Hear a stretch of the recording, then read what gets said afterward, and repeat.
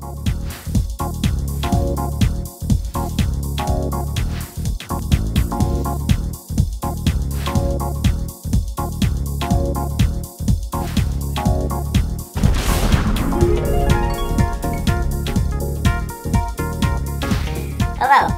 and welcome to How to Cheat on the SAT by Mindfish.com. Now, just so you know, while I do say this is how to cheat on the SAT, it is legal cheating. But the SAT doesn't want you to know about it, so that's why it's still, in our opinion, cheating. So we're going to basically be able to do a problem that is a hard problem on the SAT, problem 19, page 643, without actually doing any math. And that's why this is straight up cheating. Again, it is not illegal though. You can do this. So what we're going to do here is show you how to do geoestimation. Geoestimation takes advantage of the fact that the pictures on the SAT are drawn to scale unless they say otherwise. Now this problem does not say not drawn to scale, so we can assume it is. So the problem stipulates that the length of one side of the triangle is 2. So we're going to use that advantage, or that information to our advantage. What we're going to do is we're going to take the back of our answer key, or you can do this with 2 pencils.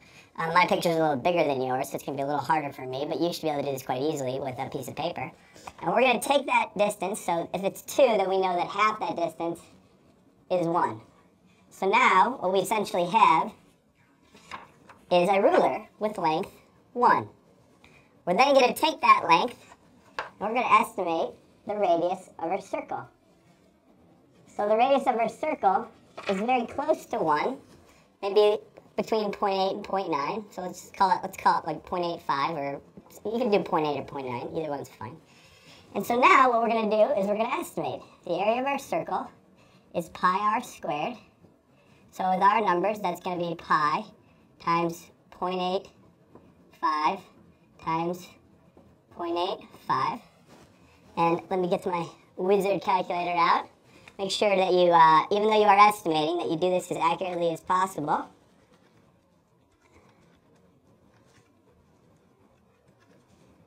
And we're approximately going to get an answer about like 2.3.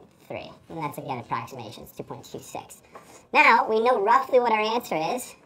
We're going to come down here and we're going to take a look at these answers. Now, this answer right here is approximately equal to 0.75. It's not even close.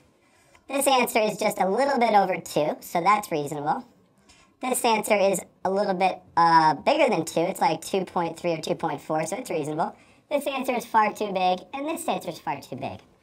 Now, if we do our estimation very accurately, which you would be able to do because you have a nice piece of paper and a picture that's drawn perfectly, mine's a little off, you would be able to note that your answer is in fact closest to the right answer, which is C.